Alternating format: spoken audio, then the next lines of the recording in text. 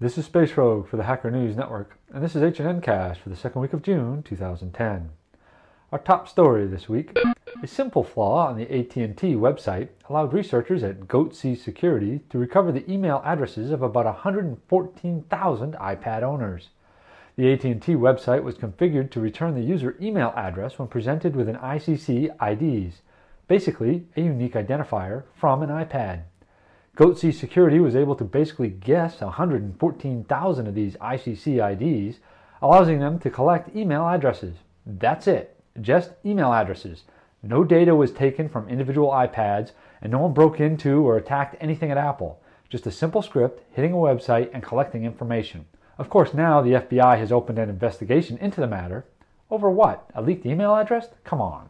This is really not that big of a deal. Granted, it is embarrassing, but it's just an email address.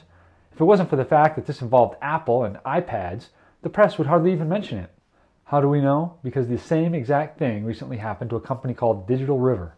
Digital River lost the personal data of 200,000 people, and not just emails as with AT&T, but also names, addresses, and visited websites. According to Digital River, someone executed a, quote, highly unusual search against its online database. Basically the same exact thing Goatse Security did against AT&T. The press has hardly said a peep about this incident, probably because it doesn't involve Apple or the iPad. One difference is that the person who collected the information from Digital River didn't release it to the press. No, he tried to sell it, and Digital River promptly sued him.